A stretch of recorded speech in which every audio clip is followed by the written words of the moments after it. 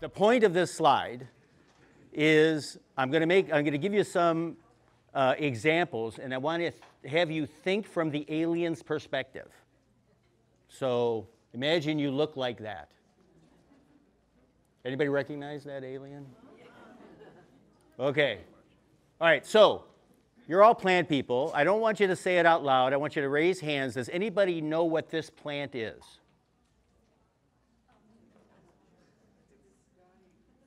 One, two, that's it? Okay, good. This is a good thing. Now let me show you what it looks like when it's older. I mean, well, actually, around the time that these are showing up. Anybody recognize those?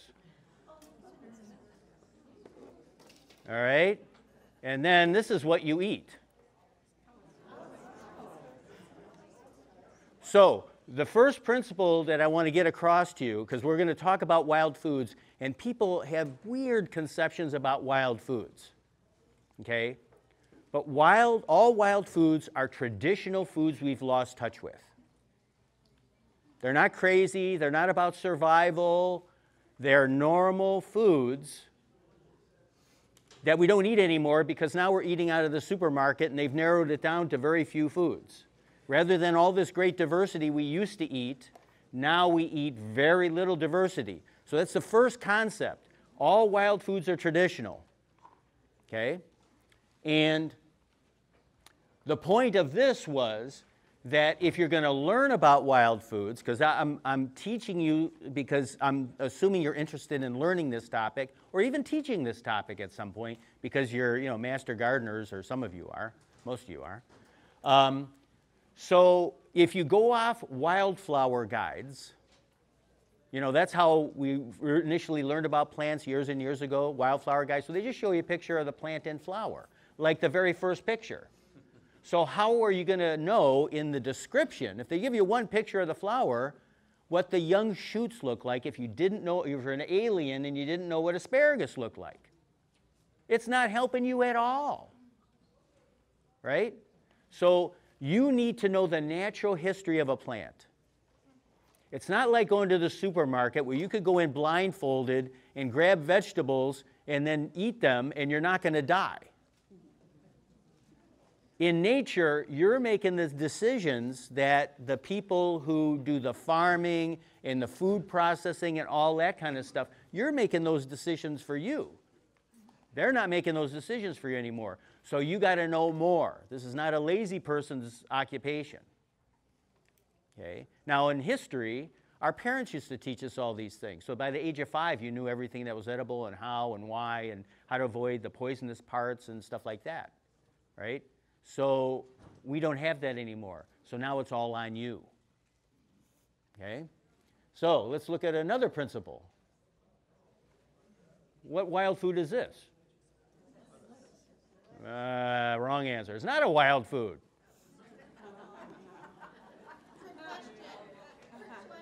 It was a trick question. So if an alien came down and you said, whatever you can see on this thing is edible, and they ate it, they would be fine, assuming they have the same digestive tract that we have, right? No problem, just like in the supermarket, right? So what if I told an alien that this is edible but gave them no more information? So this is a thing about wild foods. Lettuce is what I call a fast food because you can just eat it the way it is. But the artichoke is not a fast food. That is a food you need to know the technical details about, or you're going to have a miserable if you tried to eat it like an apple, you'd be in pain, right? So so wild foods run the gamut of that. You got the wild fast foods, and then you got the wild foods that have technical information that you have to work out in order to make it edible. Okay, so let's review the three concepts that I've talked about so far. So you need to know the natural history of the plant. You need to know what it looks like at all stages of growth. You need to know what the edible parts look like at their prime. How many here tried dandelions and hate them? Come on, be brave. Yeah, right? Well, that's because you don't know what you're doing. Right? I didn't, when I first tried it, I didn't know what I was doing. I didn't know the natural history. I didn't know how to choose, how to judge whether those leaves were in prime shape. I knew what season to get them in, or at least what conditions that create seasonal-like leaves. Okay? And we'll talk about dandelion in detail. Food technology matters. It matters how you process that food, what you do with it. I mean, some plants are actually poisonous. How many here know what pokeweed is? Anybody? Yeah, that's poisonous in the raw form, but you get the young, tender parts, and you boil it for 5 minutes, and it's perfectly edible and delicious, and they have pokeweed festivals out east, where they eat this stuff like crazy. Of course, more people are poisoned by pokeweed than any other plant, because people don't know you're supposed to cook it first. That's the technology part. Perfectly edible, 5 minutes of boiling. Okay? And that all wild foods are traditional foods we've lost touch with. So that's why I want to get rid of this idea of survival. You know, these are normal foods, just get in touch with them. All right, so let me give you the definition of edible wild plants. Of course, I made this up. And the reason I made it up was because there was no definition before, but you need this. Okay? So, edible wild plants are wild plants endowed with one or more parts, you know, I'm highlighting parts of this, right, that can be used for food if gathered at the appropriate stage of growth and properly prepared. Again, the supermarket makes these decisions for you, but on your own, you have to figure this stuff out. If you don't know parts, stage of growth, and proper preparation, you don't know enough about that plant to be eating it. Okay? So these are the reasons why I'm not just coming here and showing you 50 wild foods. We're going to look at like 6. Because if I showed you 50 wild foods, you're not going to get it. You're not going to understand it at all. Okay? So, let's see what's out there. All right, so I'm showing you universal plants, and I think every single one of these is, I'm selling my book out there, so on the break or whatever, you can come buy one. But all the pictures that are in here are in my book, except for the alien thing. All right, so I wish it was a little darker in here, but this is farmland where the farmer tilled the soil, went over it with a seed disperser, whatever those things are called, watered it, but the seed disperser didn't work. So he abandoned the field. But guess what? For about 3 football fields length, that's filled with 2 of the most nutritious leafy greens ever analyzed. Wild spinach, which is also known as lamb's quarters, and green amaranth. Okay? Wild spinach is the 2nd most nutritious leafy green ever analyzed, and amaranth is like the 5th. But guess what happens to that? They till it over, right? That's all good for, you could fill up 2 semi-trucks with that. But it all goes to waste because we don't know what to do with it, okay? So here's wild spinach. Again, also known as lamb's quarters. Here's a close-up. Notice no flower, right? Because that's the prime. This is when you pick this. When it's in leaf, not when it's in flower. You can pick it in flower and you can eat it in flower, it's just not choice anymore. Some plants, when it's in flower, it's not only not choice, but you're spitting the whole thing out, right? It's not worth it. So, look at the detail on here. You can see the sort of white powdery substance on there. That actually makes this plant waterproof, which is part of identifying it if you want. If you're like a little, you know, queasy about, well, did I get that right? You can dip it in water, pull it out, it'll be totally dry. Okay, so that little white waxy powder on there is making it waterproof. But it's one of the identifying characteristics. And this is what it looks like magnified about 1,000 times. So that repels water. And then this is what the plant looks like when it gets a little bit older. How many of you recognize this plant? Yes, it's everywhere. All you have to do is turn over the soil and it grows. It's easy. Wild fast food. You don't have to do anything to this. You just pluck off the leaves and eat it. And in fact, the rapidly growing upper stems, you know, the upper stem up here, like maybe upper 5 inches when it's rapidly growing, you can eat that like asparagus. It's delicious. It's not called wild spinach for nothing. And this is about maybe 30 seconds of gathering when it's, you know, growing well. Boy, that's cheaper than buying organic vegetables at the supermarket. And this is what it looks like on normal food. Because you don't have to do some wild, elaborate wild food dinner. You just make a sandwich and you put it on like you would be eating lettuce. Perfectly good for that. It's a normal food, right? And over here, this is the cooked greens. Now, this particular green is super heavy when you cook it. You know, it doesn't like melt away to nothing. It actually gets concentrated. So that's actually about 3 servings of cooked greens right there. And then this is the upper stems, cooked and served like asparagus. And you can put on hollandaise sauce if you want, right? You can do it, you could treat it any way you treat normal food. It's normal food. Or you can put it on a pizza, right? I think the wild spinach is the only wild thing on there, which is fine, because when I eat wild foods, I'm not trying to be some austere monk who's only eating wild foods. I would be spending all my time doing that.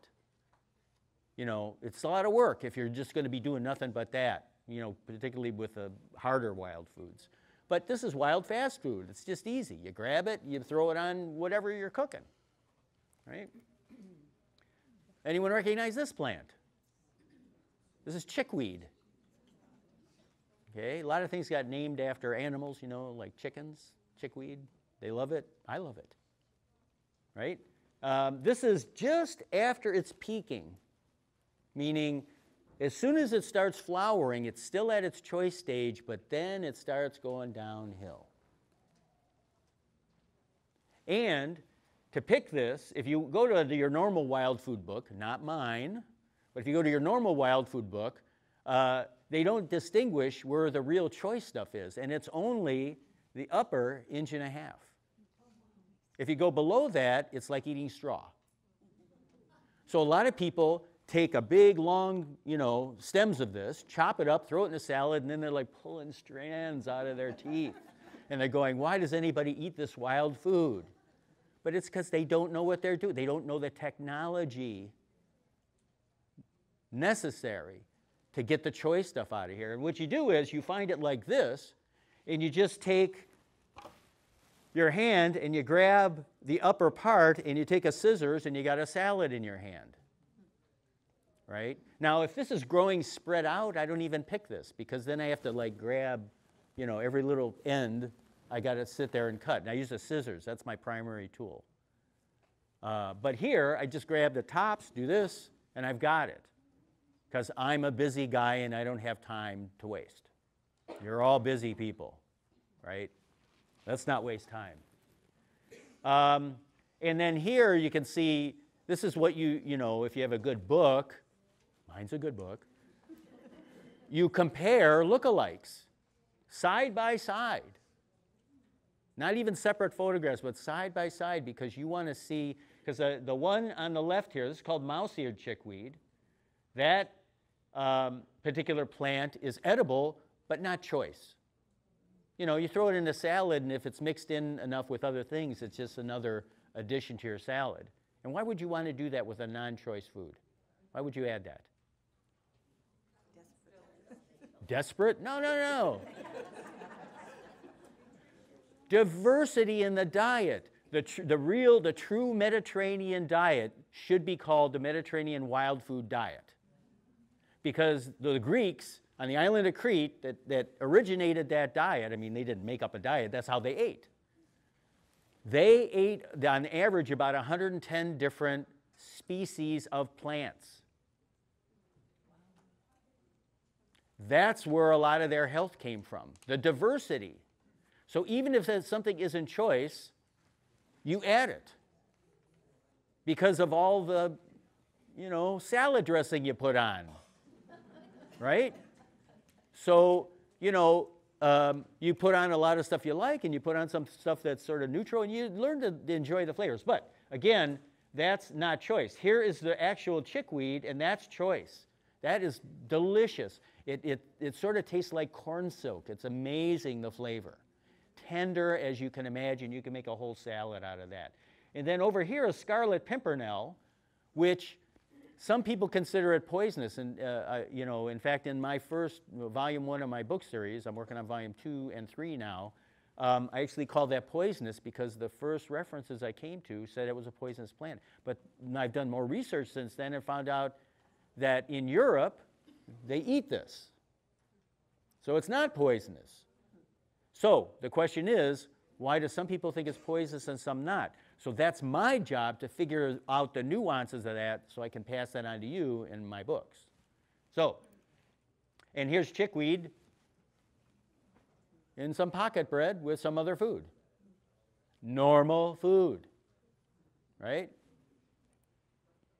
Anybody know this plant? Really? Okay, so dandelions are the most misunderstood plants there is.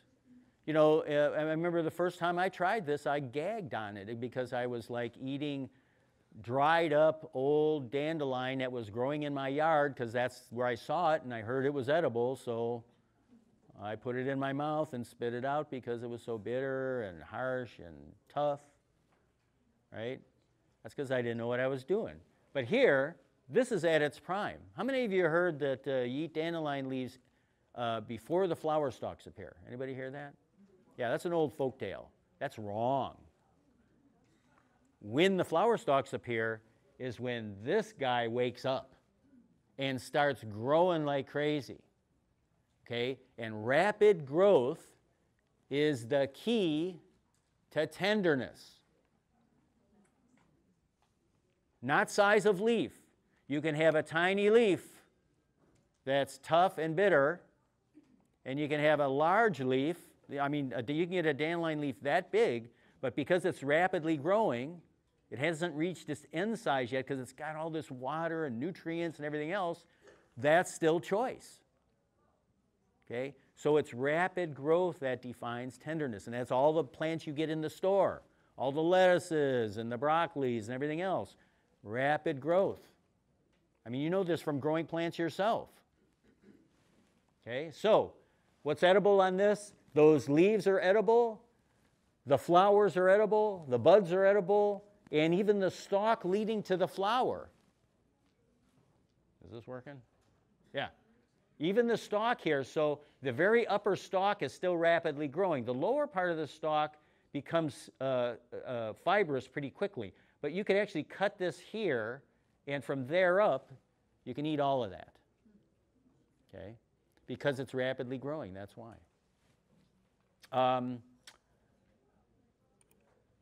So, what, yeah. Yeah. What part is the dandelion wine? Flowers. A waste of flowers, if you ask me. And I'll show you why. Okay, are these all dandelion leaves? Which are and which are not? Oh, you people are mumblers. Okay, these two are dandelion leaves.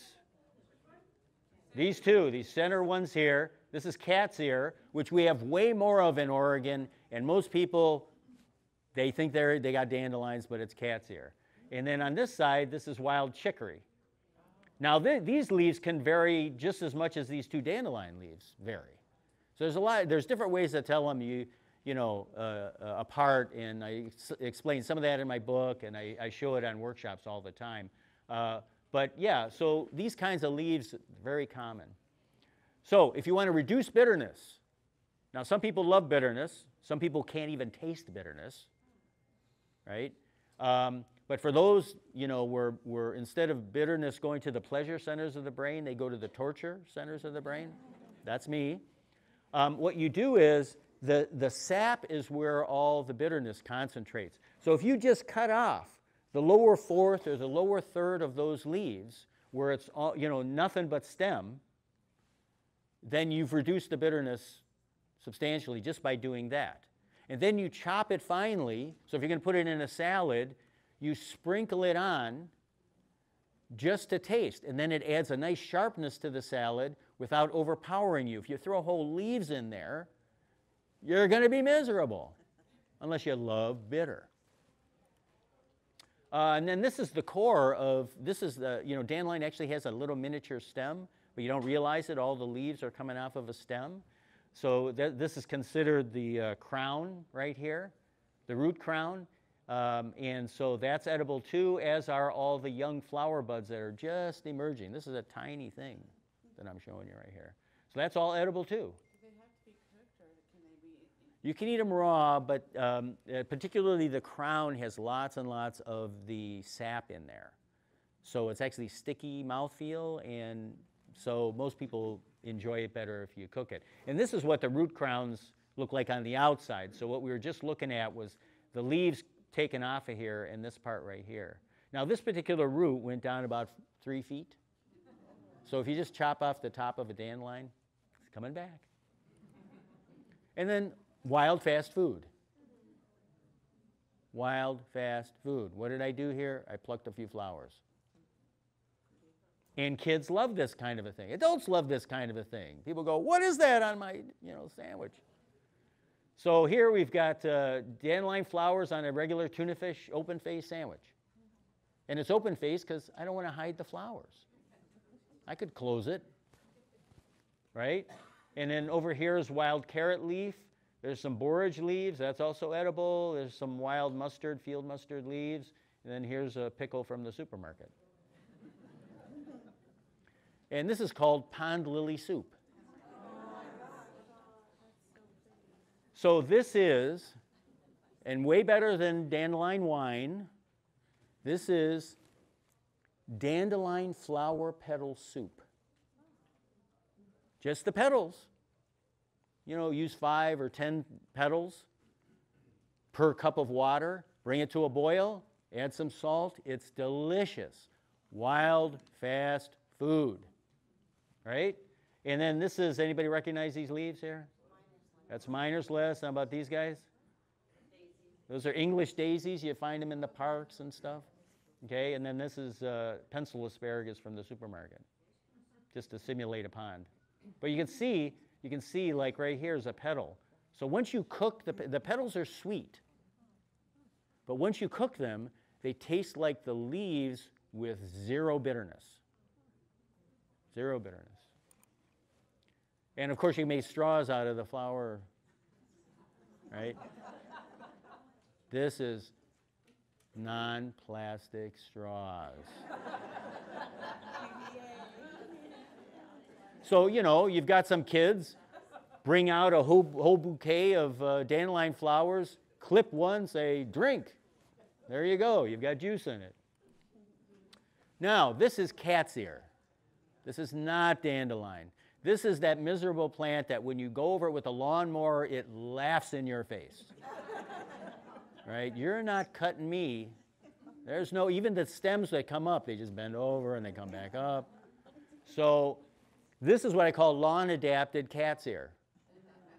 So when you mow the area on a regular basis, there are genes in these plants that are protective and will stop growing up and they'll grow out. And they flatten and they'll kill all the grass around the plant. So when you pull up cat's ear from your yard, it leaves a bald spot. If you pull up dandelions, it doesn't, because dandelions grow up. Okay? And this is what it looks like when you're not mowing it. And these leaves are edible too, just not dandelion. They're about 75% as bitter as dandelion leaves. And then the flowers look different. So that's day 1, day 2, and day 3 of what the flowers look like. So, you know, if you have a wildflower guide and they're just showing you one picture, sometimes it can fool you. Anyone recognize this plant? Do you know all these plants? Yes, you do. Most of you. Yeah, this is common mallow. It's one of my favorite plants. It's not an nasturtium. How does this look different than nasturtium? It's a different leaf. Yeah, well, that's a good description. Okay, in any event, so common mallow, it's everywhere. Just like dandelions are everywhere, because these are universal plants. They're found everywhere, making them wild fast food if they're edible raw, and these are edible raw and delicious, no bitterness, a little bit hairy. But most of the traditional vegetables, or most of the traditional greens, were hairy. It's just they've been all selected out, so we don't get them in the stores anymore. So if you don't want to sense the hairs, then don't make a whole salad out of this. You know, make a third of the salad out of this, and then you don't sense the hairs at all. Okay, a little bit of technology helps solve the problem. Okay, and this is what it looks like floating through space. So it can grow along the ground, or it can grow upright. And here you can see the flowers, the leaves, and then here are the little, what I call mallow peas. Some people call this cheeseweed, you know, because they think that looks like a cheese round. But if you look close, it looks more like a tractor tire. So it's a miserable name for a plant. And here's a close-up of the flower. It looks sort of like hibiscus because it's closely related to hibiscus. It's also related to the marshmallow. You know, there really is a marshmallow plant. Yeah. Because it's a mallow that grew in the marshes. And this is what the mallow peas look like. So here's the bracts that it was in, like that. So that's what it looks like extracted. And those things are like okra. In the raw, they sort of just taste like a regular vegetable, but as soon as you cook them, they get mucilaginous. Okay, which means sort of thick and gooey and just like okra. So you can use them to make gumbo. So this is what I call mallow mumbo gumbo soup. Right? So, and you can see them floating around in there. That's these guys right there. Okay? And I also use the mallow peas here. Well, actually, these were ones where I extracted the mucilage out, and then I just, you know, had a cornbread recipe and just threw them in with that, and they were delicious. Normal food. Not wacky wild foods, normal food. Of course, what do you do with the mallow juice? You whip it. So you can't, if you just do regular mallow juice without any additives, it won't do this. It'll sort of foam up, but then it'll lose the foam. So the key is you start with one egg white, and then you keep adding mallow, and it just grows and grows and grows and grows. So this is a wild huckleberry mallow meringue pie. So the only thing that's not wild on there is this crust. That took some work. Well, so did picking the berries. You know, that took work. But I'm demonstrating something. You know, because you make a pie, that's work. It doesn't just, you know, throw all the ingredients in a tub and it makes a pie. No, you got to construct it, right? So same thing with this. Now, this takes a little bit more work because you've got to extract the mallow and then you've got to whip it up and then, you know, but that's a little bit faster, actually faster than doing that. Remember, this is related to the marshmallow. So if you take those mallow peas and you take that mallow juice, you can actually make mallows.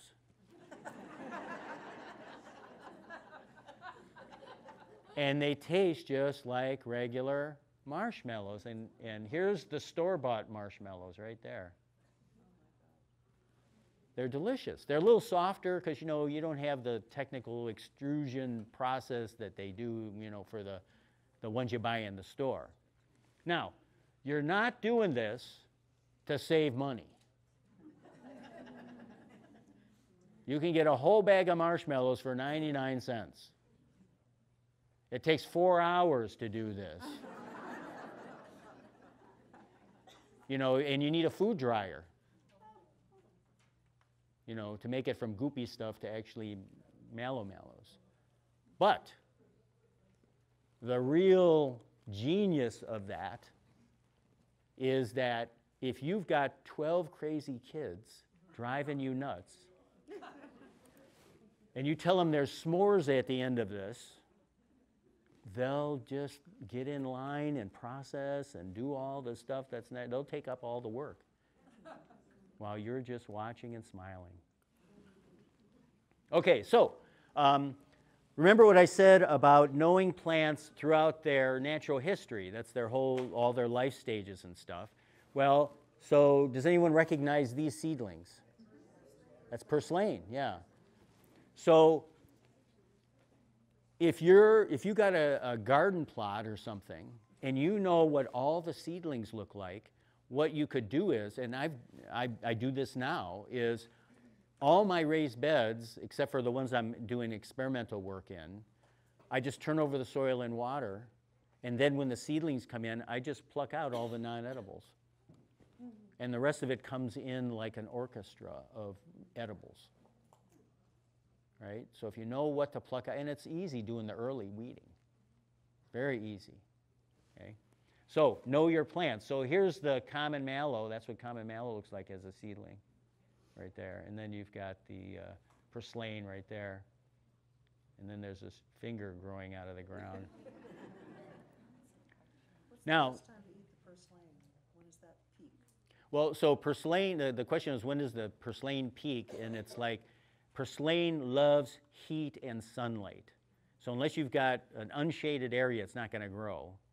And it starts growing in the summer.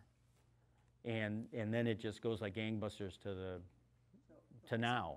You can eat it the whole summer. You can eat it the whole summer, yeah. Yeah, it's delicious, more omega-3s than any other plant ever analyzed, yeah. How do you deal with it when it takes over the garden? Eat it. You eat it. Really, like it takes over the garden. You eat it. You just eat it. Tell your friends to come over. You're going to have a feast. They're excited because you're showing them wild foods. They pick it for you. There's a lot of solutions to that problem. Okay, so this is years ago, but you know, this is when I still grew domesticated plants in the beds, right? I stopped now, but I had tomato plants growing. And so you turn over the soil, you plant the tomato plants, and then what you do is you harvest outward from the plant. As this plant gets taller, I harvest further and further out. This is all wild food right here. That's all wild food.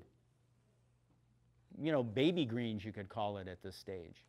So as the tomato plant's growing, I just harvest further and further out to the point where here's the other tomato plant that then they're all gone by the time I'm doing it. So you're not weeding, you're harvesting.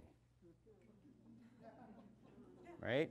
How do you prepare it? How do I prepare what? Purslane. Or you just eat it raw. Just eat it in the salad. You can pickle it. You can cook it. It's a normal food. Do whatever you want to it. Beat it. There's a wicked cousin, though, right? There's a what? A wicked cousin? Well, I'm glad you brought that up. She said there's a wicked cousin. So there's a few plants that sort of look like it, but if you're learning from a good source, you'll know it so well that the other ones won't even look like lookalikes. That's the key.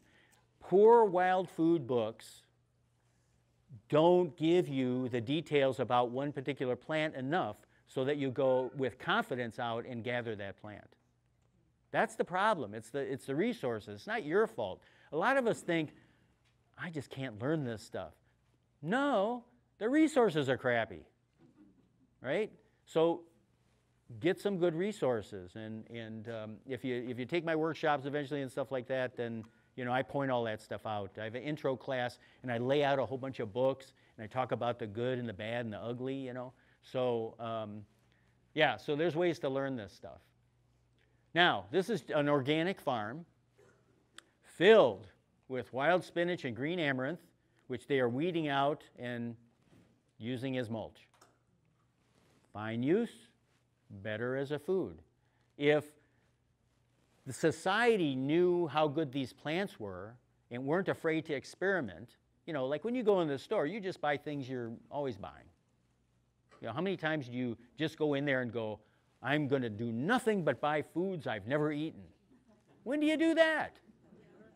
You don't, right? So, but if people knew and were willing to experiment, the farmers could put these in the supermarket and people would buy them, and then there'd be a commercial source. So farmers could actually make more money because all these workers would be harvesting food, which would earn the farmer money so he could pay more laborers.